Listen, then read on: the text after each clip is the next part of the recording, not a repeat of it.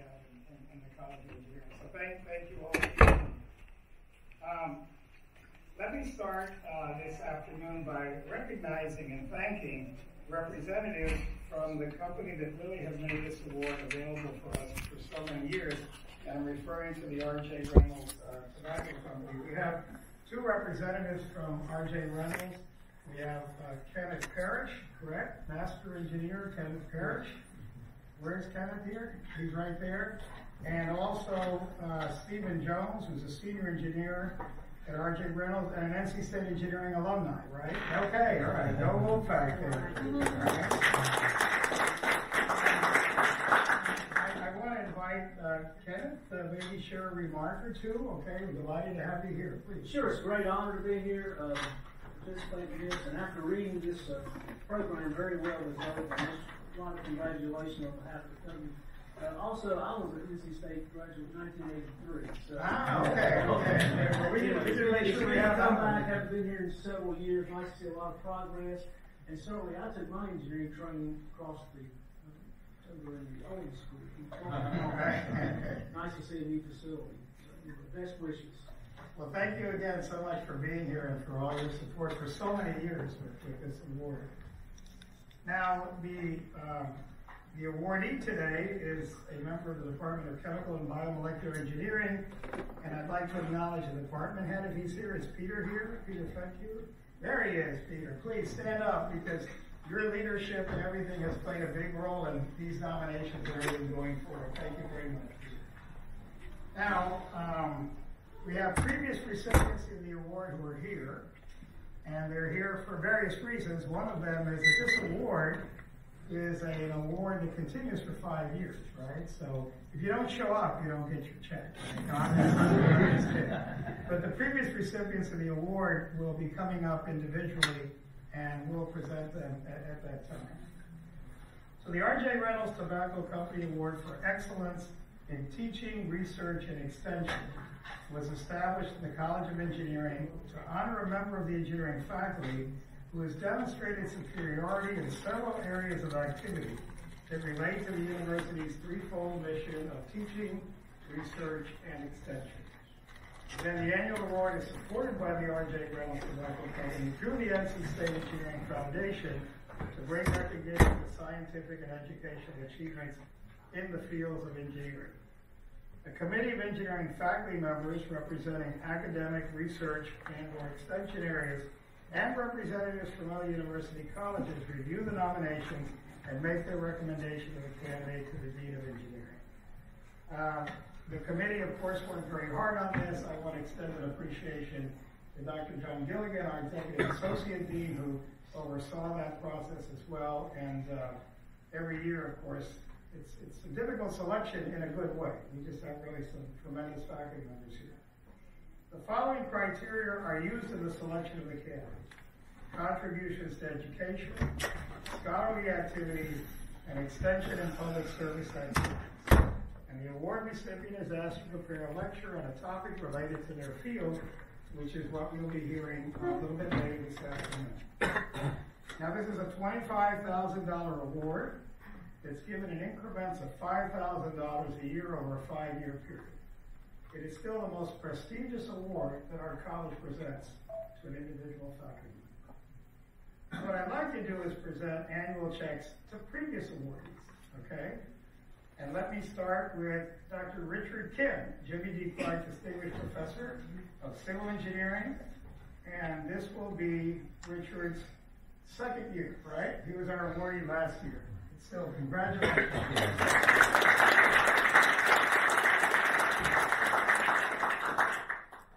Colleague of our awardee this year, Dr. Roland Bella, Franklin Doris Culverson Distinguished Professor of Chemical and Biomolecular Engineering. This is number 3, right? Okay.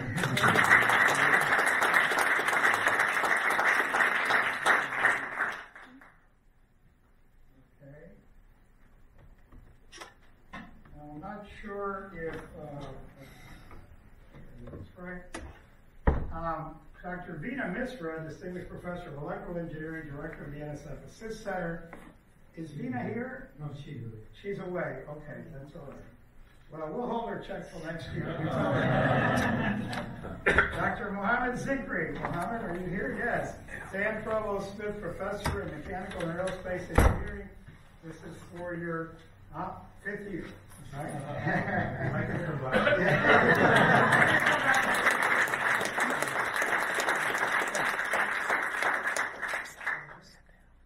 So at this time, I'm delighted, not just pleased, but delighted to recognize this year's recipient, Dr. Jan Genzer. Dr. Jan Genzer, Frank and George Provost and Distinguished Professor of Chemical and Biomolecular Engineering, is the 35th recipient of the Reynolds Award for Excellence in Teaching, Research, and Extension. Jan is a leading scholar in the area of polymer physics and interfacial phenomena. His research group has engaged actively in a variety of projects, exploring the assembly of polymers and self-assembled monolayers on surfaces and at interfaces. They developed novel methods of decorating surfaces with position-dependent soft pattern gradients, conceived techniques enabling fabrication of substrates with well-defined hierarchical topographies, and contributed to the theoretical understanding of soft material partitioning in confined geometries and at surfaces and interfaces. Now, if that isn't a mouthful, I don't know what is, right? That's phenomenal. Jan has received many honors and awards, including the National Science Foundation Career Award back in 1998, the John H. Dillon Medal of the American Physical Society in 2005, the NSF Special Creativity Award in 2006, the NC State Outstanding Teacher Award in 2007, the NC State Alumni Outstanding Research Award in 2008, and the Alcoa Distinguished Engineering Research Award in 2016, as well as a fellowship. He's a fellow of the American Physical Society since 2007. So, what can I tell you, okay? We talk, my job as a dean is to brag about our folks here. And you can see how easy that is, quite honestly. I mean, it is just an incredible group of individuals. Of course, Jan is right at the top of the top. So, Dr. Genzer, sir, please come forward, okay? All right, because I've got a couple of things for you, all right? One, your first check. But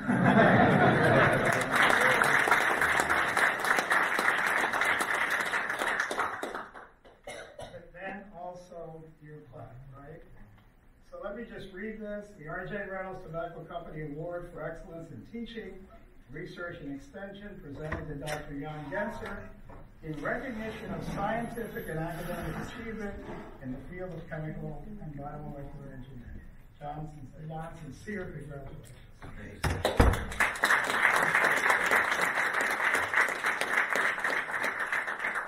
And now it is my pleasure to turn it over to Jan, who will give us his lecture entitled A Voyage from Flatland to the Flatterland and the Highlands in Soft Matter. Correct?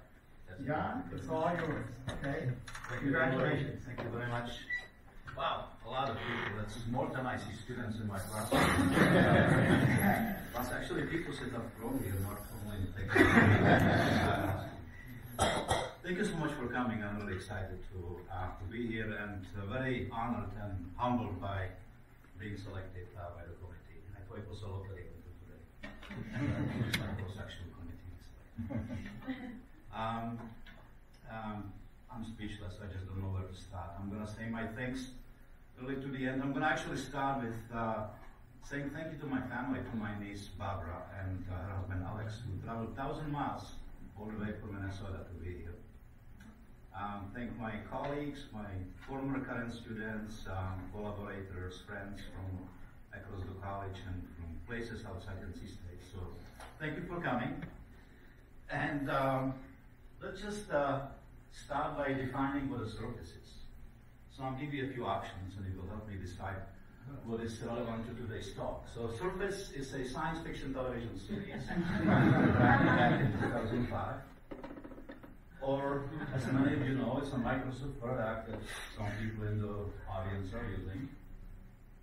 Mathematics, it's a two-dimensional topographical manifold. Or it's a special kind of interface that sets boundary between materials and other physical bases. So which of them do you think is the correct definition of this? Well, they all are. But this is the one I'll be talking about today. So So just to get you a little bit more inspired, let's just see what other people said about surfaces.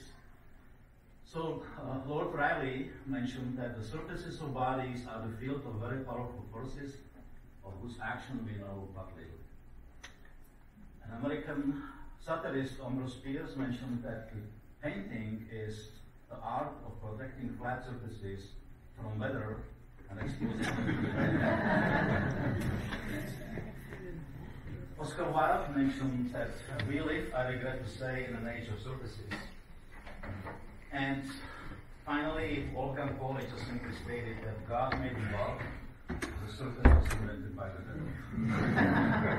So I'm not quite sure whether he was right, but I would like to take you on a little journey. And before we start, I would like to disclose that things have not always worked. In fact, we have really miserably struggled in many cases when we did our research. So, in some cases we thought we saw a hat, but in reality, there was an elephant under the blanket. It took us a long time to recognize that. But it's okay, that's what science is about, right? So serendipity is actually one of my biggest threats. I would like to start by thanking all the people who paid for all the research and the great people that I had the privilege to work with. I'll be mentioning not all the work, I cannot possibly do that, but some of the work, and I'm glad to see that some of the sponsors, particularly our friends from this chemical company, could make it to the top. So,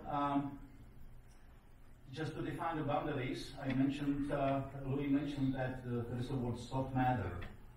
How many people have heard the word soft matter before?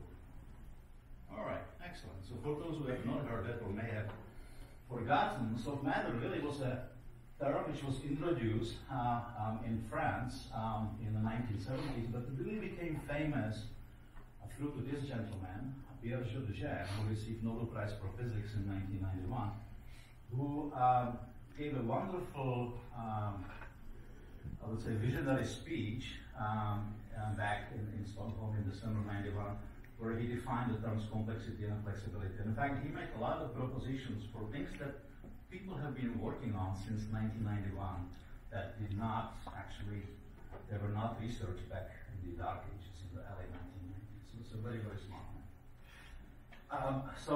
Just to put it in a pictorial representation, there are different ways of defining soft matter. It comprises multiple subfields. I will be talking only about two of those, and this is going to be a very thin layer, about nanometer thick layer of organic material on surfaces. And then I'm going to switch to polymers and tell you a little bit about what is really one of the main foundations of our work. And of course, there are some additional subfields. Many colleagues of mine at NC State, you can even see, have been working on. So we have a really, really strong soft matter group in the triangle. So let's just do a little survey of where we're going to go. The polymer layers really span a very wide range of thicknesses. They go all the way from a single molecule, so we talk about angstrom length scales, all the way to several micrometers.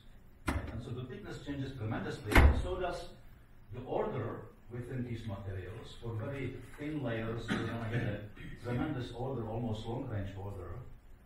But the order gets lost as the layers become thicker and become more mobile. Right? So there's an interplay between all these different attributes in the materials. Now things can get really complicated once you start considering the fact that the surface may not be homogeneous chemically, but we can start patterning the surface through different chemical patches or start creating topography. So it's a really exciting, very complex area. And so surface really is a very, very complicated piece of material. I see surfaces as really being defined by a couple of essential attributes.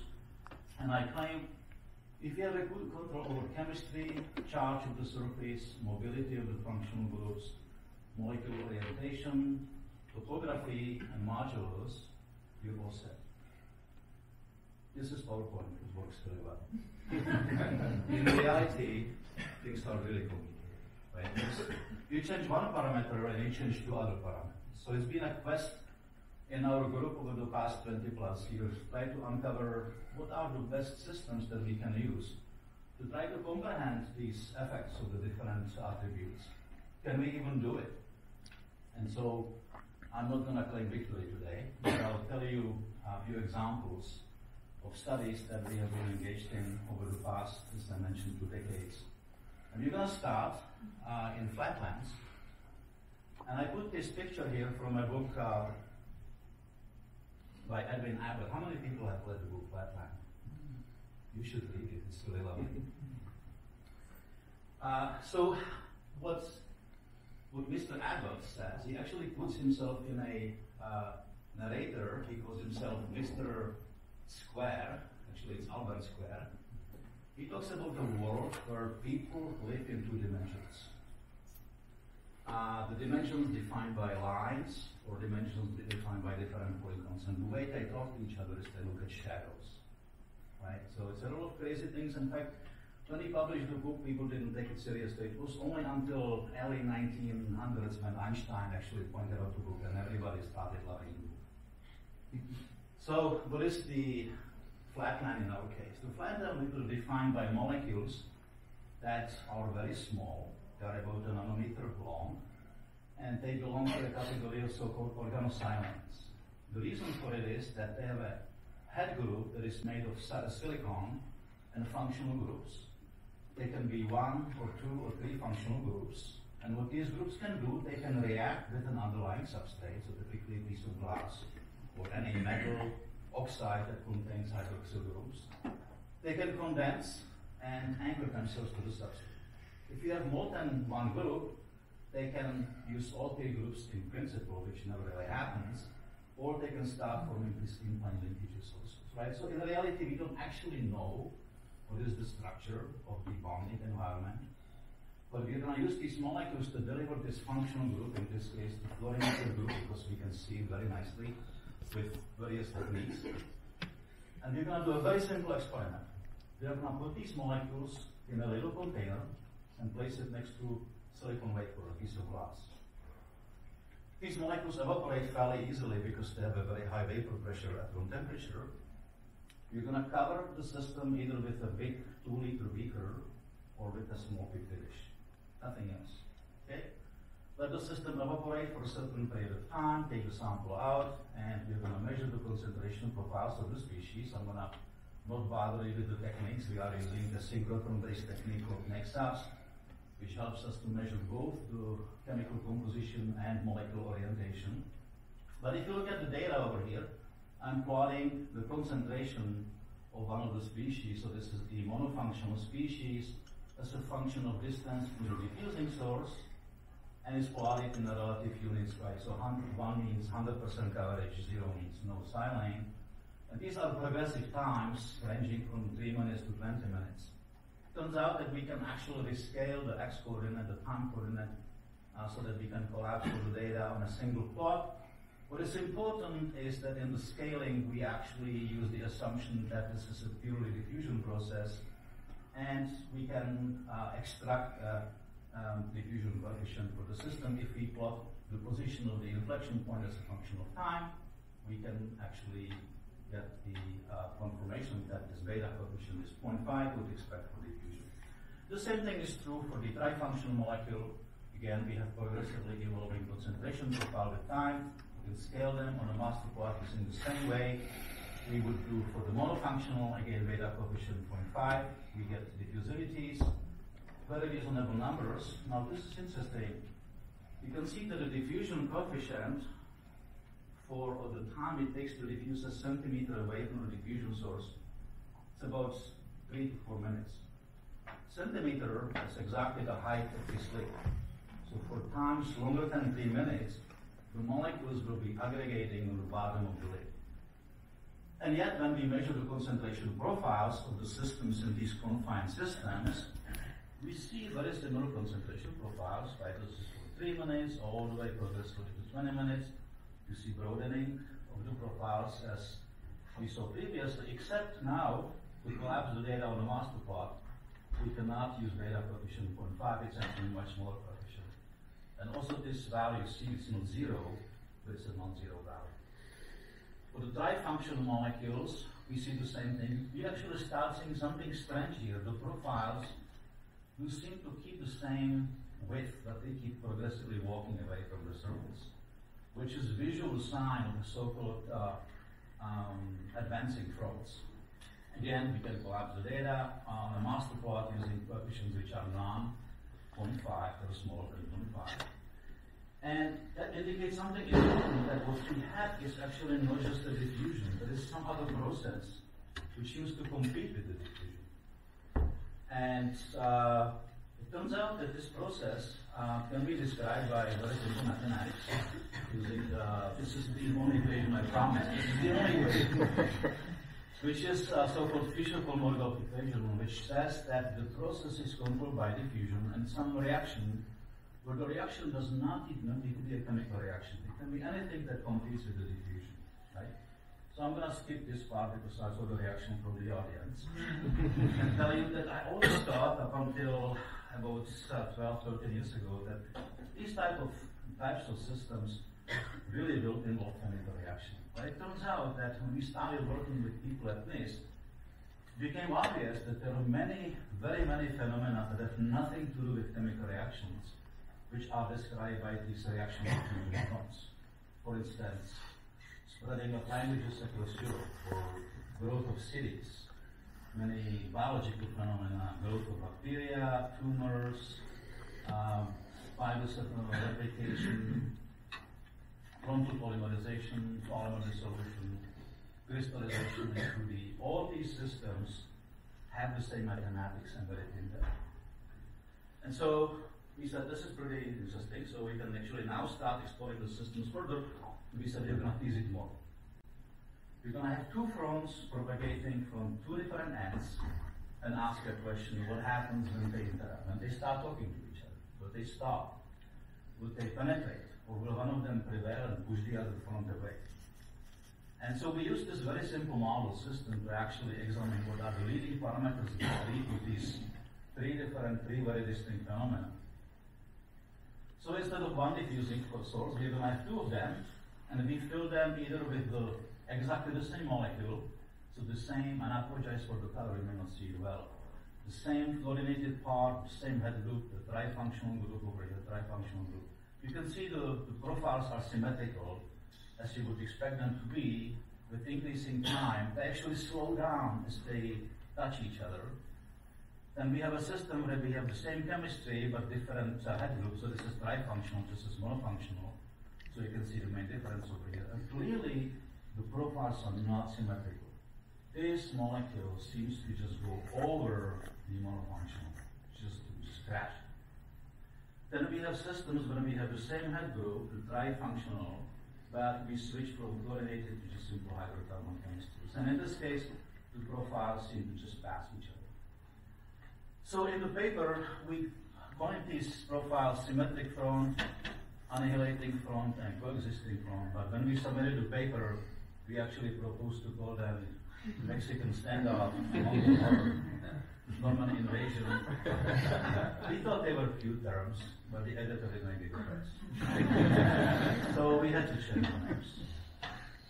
Anyway, so we're going to leave the Flatland and move to Flatterland, which is another lovely book published back in 2001 by Ian Stewart. It actually involves a great-great-granddaughter of our Mr. Albert Square. Her name was Vicky Line. And she reached out to the outer space to the Spaceland and called in somebody, a character called Space Hopper. The Space Hopper took Vicky Lane outside the Flatland and took her to Spaceland, talking about geometries of different kinds. Actually, it was called, I think, Mathematicland. And so, in this case, we're going to the second story and talk about roughness, and in particular about wrinkles and buckles. So, we see wrinkles in many situations around us, and we typically find them annoying because we think it's a sign of aging. Or we can find them cute, adorable, like babies of sharp-haired little babies. Or something that really you do not want to be dealing with when you take a train. They exist on multiple length scales, actually from your fingerprints, which are wrinkles also, all the way to tens, hundreds of meters, and you can see those in mountains. But they are really based on a very simple principle. are based on symbols of a mismatch of mechanical properties in bilayer systems. So imagine that you have a simple bilayer that will be, let's say, made of very elastic rubbery foundation, on top of which you put a thin, rigid layer of a given thickness. Okay?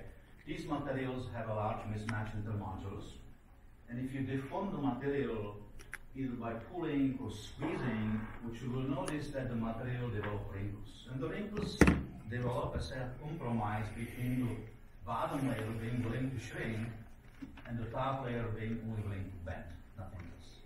It turns out that this wavelength of the wrinkles is related to the ratio of the modulus of the skin layer and the foundation, the thickness of the layer, and there are some Poisson ratios and some corrections for finite dimensions, but this basically tells you that we can tune in the dimension of these wrinkles by simply playing with the hardness and the thickness of the top layer. Okay, so this was one of the examples of the total serendipity experiments that we did not plan to do, and in fact it bothered us when we saw what we saw, until we talked to smart people who helped us understand what's going on. We took a piece of rubber and we stretched it 30%, 70%, and we put it in something called UV ozone treatment, which essentially creates atomic oxygen that keeps reacting with the topmost layer of the silicon. And after a while, it creates about 5 nanometer thick layer or thin layer of silica-like material on top of this very, very soft foundation. We measured the ratio of these two moduli by indentation. And so when we look at the sample, we see the samples were not transparent, they were actually opaque. So when we put the samples in optical microscopy, this is what we saw. These are sinusoidal wrinkles, if you look at a transmission mode. And so when we zoom closer on top of the wrinkles, what we noticed that they were not smooth. They were actually wrinkles on top of these wrinkles. And so we went down from 100 micrometers to 10 micrometers, all the way down to tens of nanometers. And we saw wrinkles on top of wrinkles, on top of wrinkles, on top of wrinkles, on top of wrinkles. And all we did, we just took a piece of rubber, stretched it, burned it on the surface, and released the strain. Okay? And so the way to understand how these wrinkles form is that you imagine that you have a sample stretched to a very large strain, and you release the sample by just a few percent, and you create the smallest wrinkles on the surface. Okay? You still have a lot of strain on the sample, but the material, does somebody have a sheet of paper I can destroy potentially? Let's just do a little experiment here. Actually, thank you, no. Okay, so, this sample, this sheet of paper has a certain rigidity, right? I'm gonna count it. It looks like it actually happened, right? The modulus increased just because of the presence of the topographical features on the surface. So when we create the smallest wrinkles on the sample, further release leads to the generation of larger wrinkles underneath the smallest ones, because the equation that I showed you shows that the periodicity of the wrinkles increases with the thickness of the layer and the modulus of the top layer. Right? So we start forming what we call the second generation of wrinkles underneath the first one, and we repeat the process until we release the strain completely from the sample. It turns out that the shapes of the materials are very similar. We can scale the data on a master plot. And really the real application for these samples was something that we wanted to find out. So the first application was to show if we can take these wrinkled surfaces and put them on the bottom of a microfluidic channel, can we use them as sorting devices? Right? So we pass particles of different sizes, large silica particles, small silica particles, very tiny polystyrene particles, and it's really difficult to see through this lighting, but the largest particles get trapped in the larger wrinkles. The smaller ones you actually see occasionally on top of these wrinkles, the smaller 3 micron particles. You don't see the polystyrene particles with optical microscopy, but you see the chains of particles with an airframe, right? So it shows that the particles actually can sort themselves into wrinkles of different sizes. So this was good, but we didn't get paid to do this research. We get paid coatings which would effectively prevent absorption of marine organisms on surfaces. So the idea was we have these surfaces comprising 5 different generations of roughness that we can potentially create a coating from. And if all goes well, we should be able to protect adhesion of organisms ranging all the way from microns like bacteria to centimeters, that would be the tube worms, which are larger hydroids, or barnacle, which are larger cyprids. And it turns out that we failed miserably. Actually, not really, except barnacles. For whatever reason, barnacles and cyprids have a really hard time coping with our surfaces. And we are still trying to understand why. It turns out it's a combination of chemistry, mechanical properties, and the topography. The reason why we fail actually in this topography is that the amplitude to the ratio, to the wavelength ratio is very small. It's like 10-15. So the surfaces are actually fairly shallow. So we know from further research that if we increase the amplitude to the period ratio, the surfaces perform much better. That's a different story. All right, so we are leaving Flatterland and going to the Highlands. There's no book that I show you, but beautiful picture from the Scottish Highlands. Many of you may have seen it. So the first story in the Highlands involves structures which are called polymer brushes. Polymer brushes are called brushes because they look like brushes. And in fact, many of you are using those as detergents, for instance, cleaning agents. In many cases, products such as cosmetics, but in some cases, paints, food are protected by brushes or by charges. We see brushes as polymer units that can compatibilize immiscible polymer interfaces. We can use them as adhesion promoters. And people use them to create some really nice, fancy nanocomposites. In our case, we're going to create these brushes on flat surfaces. So imagine this is what we want to produce, a flat surface, piece of glass, silicon wafer. And we're going to create the brushes by either synthesizing polymer somewhere in the bottom, anchoring a sticky group to the end of polymer, and simply sticking the polymer to the surface through the end group. This is referred to as a grafting onto a grafting to technique. Or we will take our substrate, we decorate the substrate with molecules that can initiate polymerization. We put it in a solution of monomer, solvent, and a catalyst, and grow the polymer from the surface. Right?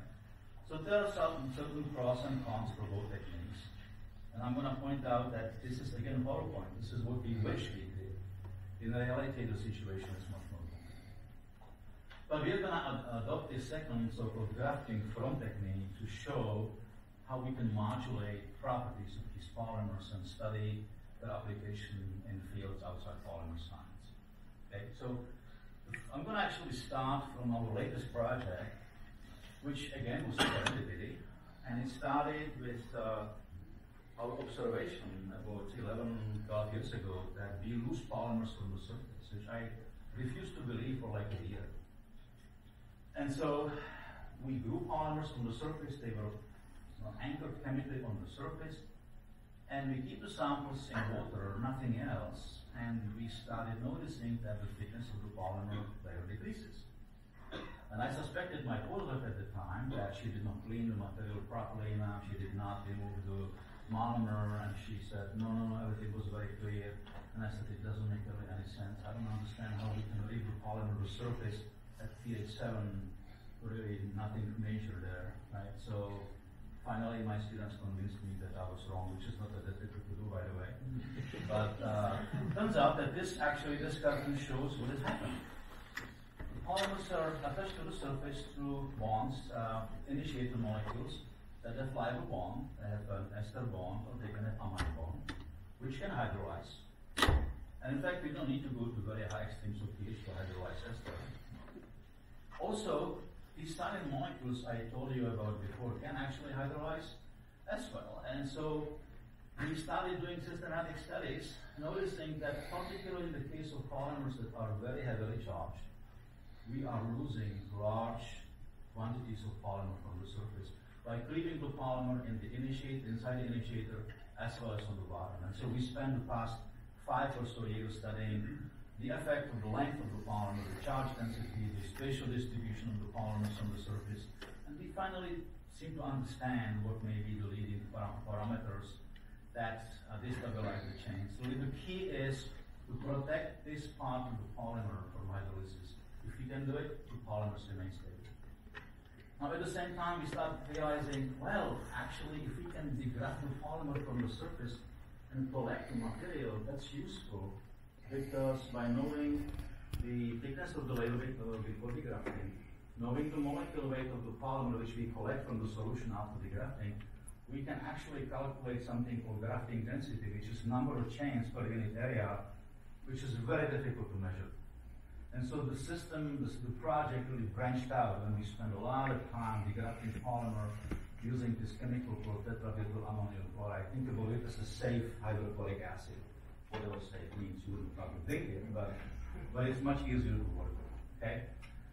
But long before that, my students developed clever ways in which we can actually study properties of these polymers in a very systematic manner. And in the simplest possible picture, if you imagine these polymer grafts being made of the same chemistry, so we have a certain number of repeat units that define the length of the polymer or the molecular weight. Right, so the molecular weight of the repeat units times the number of repeat units is going to give us the total molecular weight. Or changing the areal density, as I mentioned. The grafting density is the number of chains per unit area, right? So that's the problem. And so my students develop methods in which we can create assemblies of polymers on a single specimen that feature polymer of the same length, but variable density on the surface. So we have an increasing density moving from right to left. Or we can keep the density of the anchoring points to be the same on the surface, and we can systematically change the molecular weight. And why is this important? Well, just a little motivation. So interactional biological species with man-made surfaces is either wanted in cases where you want to grow tissues, so you would like to deposit proteins so that cells can stick to the surface before they start producing their own proteins, or situations which are very, very unpleasant and actually dangerous, fouling of ships, of implants, anything like that, where we do not want to have proteins, right? So you have this schizophrenic problem here. No protein, or yes protein.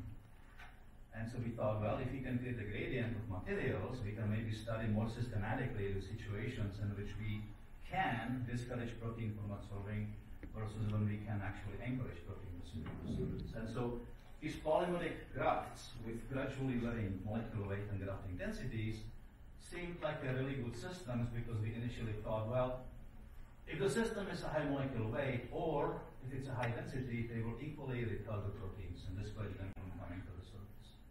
If the polymer is short or sparsely spaced on the surface, the protein comes to the surface and interacts. So we started working with chemistries that people have used in the past to create non-fouling surfaces that are typically based on ethylene glycol type chemistries in the main backbone or in the side chains. Another type of chemistries that people have used quite recently are these different Switter ions. This is just one of many different types of Switter ions, or polyphosphosines. That's another chemistry. And so we actually started working with this molecule, polyhydroxyethyl methacrylate, which was used in the first contact lenses because it's hydrogel and because it actually repels proteins. Not as efficiently as polyethylene glycol, but does a reasonably good job. And so this is a busy slide, and I apologize for that. So we created samples in which we can orthogonally vary the molecular weight and grafting density. This little square over here, it's actually 2 by 2 inch sample where we can create polymers with variable molecular weight in this direction, grafting density in this direction. I can talk to you more about how this can be done. And then we take the samples and we put them in a solution of protein, wait for a while, remove the sample from the protein solution and measure the amount. And so we can actually map out the properties of these polymeric layers. So this is a thickness of the polymer layer. This is my molecular weight coordinate. This is my grafting density coordinate. The dark color means a lot of polymer. Right? So here I have long, dense polymer. Here I have short, sparsely spaced polymer. And this is the corresponding map of the amount of protein, measured in this case by thickness again. Right? So you can see that you see a lot of protein, in this case lysozyme, that is absorbed on the part of the sample which contains hardly any pollen. And we perform these experiments at different concentration of protein, different absorption times, right? So these numbers over here mean times of absorption of these samples in protein. So this concentration of protein was 0.1 milligram per milliliter. Okay, so we perform all these experiments and then correlate the amount of the protein to the amount of pollen. So I am gonna actually spill the beans and tell you what the result is. Our assumption, and before I show you the data, our assumption that we can use either molecular weight or grafting density to control the absorption of protein was actually wrong. It turns out that they are both important, except they control different stages of absorption. The molecular weight controls the initial kinetic stages of absorption. The grafting density, the final stages of the equilibrium or semi-equilibrium stages of absorption. And the only way we could reach these conclusions is to work with people who do molecular simulations. In this case, it was my colleague Igor Schleifer at Northwestern University, who used this molecular theory to show that if you study the absorption of proteins using both of these parameters, you can show that for the kinetically controlled stage, the amount of protein, which in my case is expressed as the thickness of the protein layer, we can always convert it to the amount of protein by multiplying by the protein density. So the thickness of the protein plotted as a function of the amount of polymer, which is the darkness of the red color in these previous plots, right? That's what I call the polymer thickness, which in reality really is a product of the density, the areal density times the molecular weight. For the kinetic stages, these data collapse on the master plot, which is sort of crazy because you would expect master plot to indicate that the system reached some sort of equilibrium. Not for this case. The equilibrium is indicated by showing that at long times, the high grafting densities actually start to dominate and be the leading parameter for absorption. What is remarkable is that we have to wait for almost 90 hours for the system to reach some sort of equilibrium. And so previous reports that said 30 minutes and the protein reaches equilibrium absorption were not exactly correct. And so it may not be surprising that it took us more than a year to have the paper published, because we were not saying you were wrong, we were just saying, well, it's slightly more complicated. Anyway, so this was a nice example where if you work with people who can help you comprehend your data with a complementary technique, in this case molecular simulation, that really worked. And I move to the very last portion, which is research. I'm very fortunate to work with my great colleague Michael Dickey over the past 12 years or so, which was actually started by a high school junior. Julie Boyles came to us and said she wants to write a science block in the summer. She didn't care about anything. And so we set up a project for her that it turned out didn't work, but again, through serendipity, we found out something which I think is much more cool. And it refers to origami. Most of you, I hope, have heard about origami. And in many cases, origami always refer to simple objects like that, right? So in reality, origami really means folding paper. In fact, the word is origami, but it's difficult to say kami. So the official mispronounces origami, even in Japanese language. And so this is what some people know. I think I can do that probably. More advanced people can do things like these, and people who actually do origami for a living can do something like that. It's remarkable, right? But even if you do not fold paper, you actually do origami yourself because you fold other things. And you fold your clothes. Some people like to fold napkins. Some people like to fold newspaper, at least one would either newspaper. Furniture, maps, folding cards, right? So essentially you all do folding. In fact, there is folding in nature, right? Folding in proteins and enzymes, which is good if it works. If it doesn't work, it's pretty bad because it leads to misfolding and can result to some very serious diseases. And in some cases, misfolding actually can be yummy. This is when you make an omelet, right, in the morning. So your egg is essentially a lysozyme that you denature by frying it and enjoying it. So I put, this is a test by the way. I forgot to tell you there's going to be a quiz at the end of the lecture. So I put you two different classes of pictures on the left and the right. They show some sort of folding, right? So we have seen this thing before. There's a different folding. We haven't seen sunflowers, but they also bend, or bending and folding in this case would be taken as equivalent. What is the difference between these two classes of materials? Can somebody tell? Yeah, what is the difference between this and between this? And multiple ways of looking at it. I think it's spontaneous. Can you speak up? Name versus occurring in nature. Okay, that's great. This is the first logical thing, right? This is in nature, this is man-made. This is definitely correct. Something else. Actually, let me give you a hint about where I'm trying to go. Let me help you with the hint. Chemical process stimulus. Self-assembly.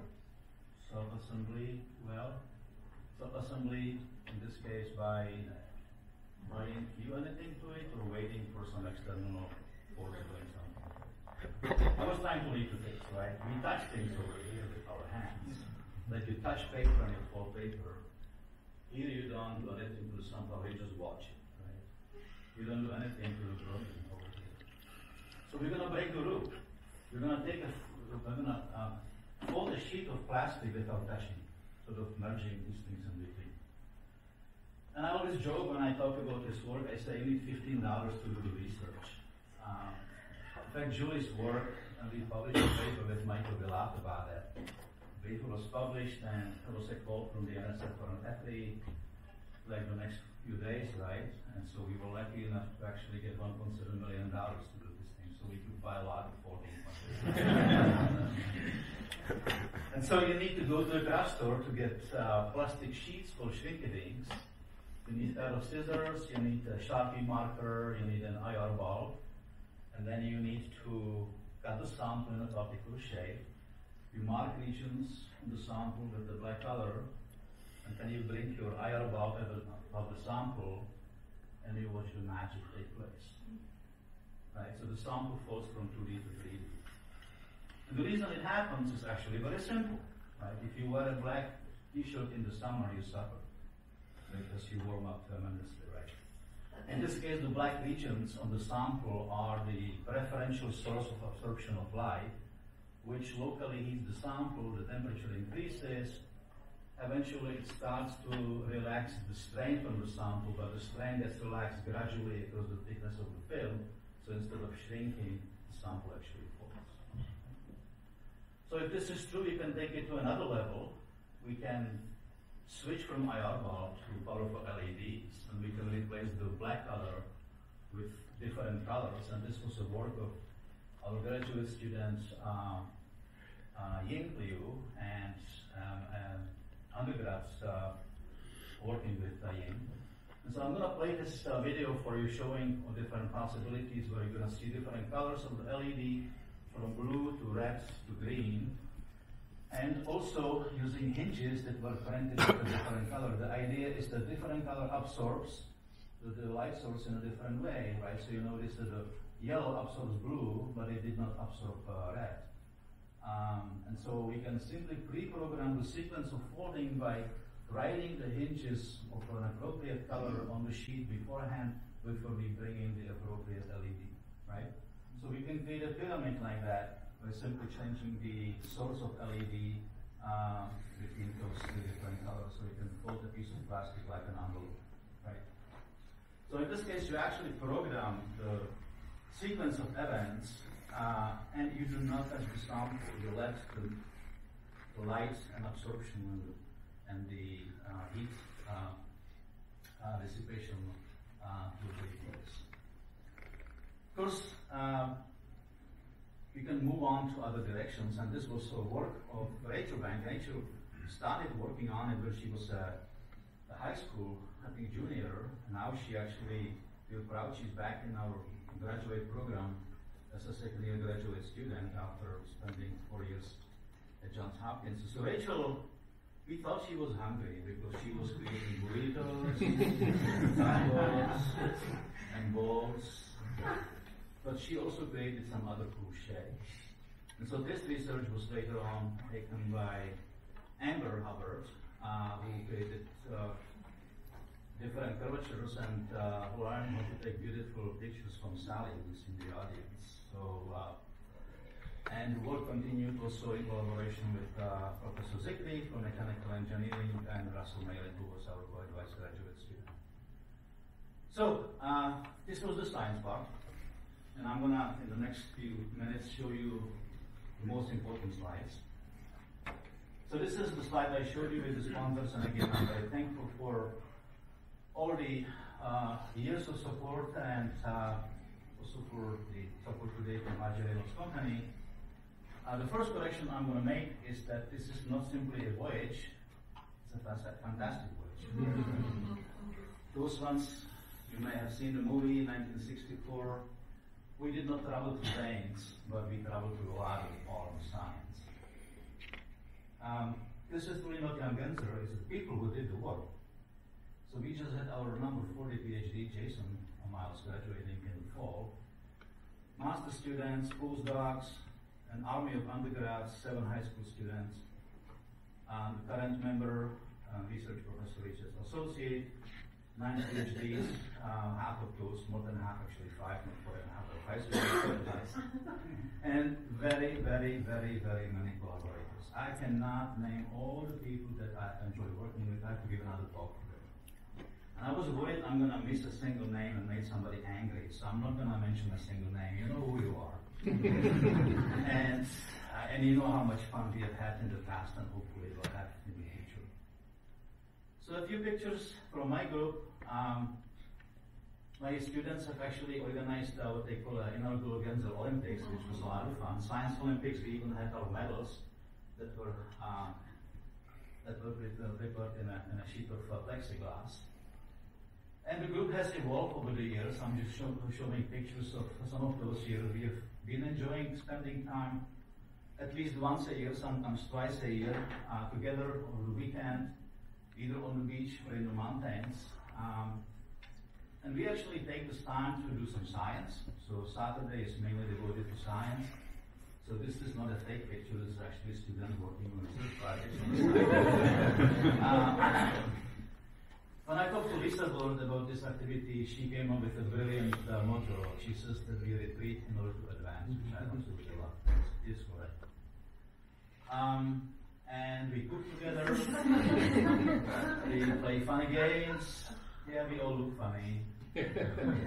I do not really wear a tie all the time, nobody knows that. So, but most of all, we are having a great time together. Okay, so this is taken, I think, this year. This was once in the mountains, and when I coined this name many years ago, I actually insulted one of my male students in the group really badly. I didn't do that, but I just think it's a cute name. So, just a little propaganda towards the end. My students have worked on many other projects which I did not have a chance to describe, and I've shown you only some of those, but a lot of them involve hardworking students, a lot of collaborations. In my very last slide, I'm going to show something unique that not every male professor or male scientist can say, that because I was actually featured in the Carolina Woman. And the reason for it is that people thought that my first name is a female, but it's somebody. So one of my colleagues brought this thing to me that his wife found it in a coffee shop. So I wrote to the editor an email, copied like 30 people, BCC 30 people. I was getting responses for the next week.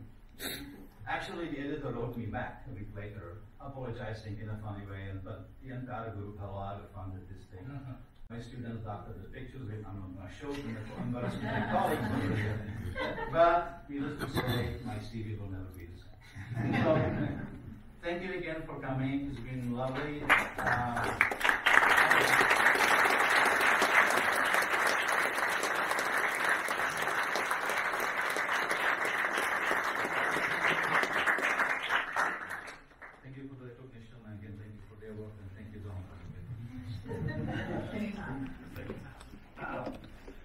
thank you. What a fantastic talk, right? Like I said, boasting on our faculty is the easiest thing we do here. But we have a bit of time if there's some questions that people would like to ask, ranging from origami to whatever it is that you might want to cover. Absolutely. Yeah, you're willing to take Of course, questions? absolutely. Yeah. Yep. Nanoscale. How do you look at things at that level? Are there special techniques, microscopy, or other things that you use that we have here at NC State or other places? How do you do that? Yeah, the things depends what information you look for. If you look for structural information, let's say morphology, these things can be done with techniques that we have at NC State, different scanning probe microscopies, AFM, SPM, TEM, STM. If you look for chemical information, that can be done. So you can actually take a tip on an AFM, you can chemically modify it and start measuring the forces as functional position. I mentioned, haven't talked about it, I mentioned when we work with these monolayers, silanes, and when we measure the concentration profiles, this is where we actually go to. We have a national lab and use a synchrotron technique that helps us to measure the molecular orientation and concentration, and we cannot do it at NC State. That's a national lab technique. But NC State has a fantastic facility to study many of these phenomena in-house. You don't need to travel anywhere. Thanks. Any other questions? What's the next mountain you're going to climb? You know, I think you should ask me what's going to be the next mistake you're going to make. Yeah, I'm waiting for it every day. I don't know. I always joke that I write a proposal and I propose today and I said that I know what's going to happen 3 years from now, and they pretend they trust me. And so things always take detours here and there. As I said, some of the nicest things we have done happen by total accident. We just happen to be at the right place at the right time and working with the right people. So I cannot answer that question. Alex. I noticed when you're attaching the proteins to the silicone wafers that have the polymer chains, when it was a short polymer chain but high density, the proteins still seemed to attach it, as opposed to when it was a longer chain and low density. Why is that? It's just the way it was plotted. I sort of cheated a little bit. No, you're correct. Yeah, you're correct. It's actually you will see on this picture. It should be varying systematically. Like in this picture, so these lines. So what I plot here, it's a really average concentration between two discrete points. So I should have plotted 5 points and Raj is in the audience. He's gonna kill me if I screw up the answer. But we have 5 points in each of these directions, and I can just provide a connecting line in between, which is really an interpolation. So it should be 25 by 25 points. But it's more difficult to see it in that case, right? So I think plotting it this way makes a little bit more sense. And we disclose this thing, by the way, in the paper. Sure. Great question. Good eyes. Any other questions? Jan, thank you very, very much. Thank you.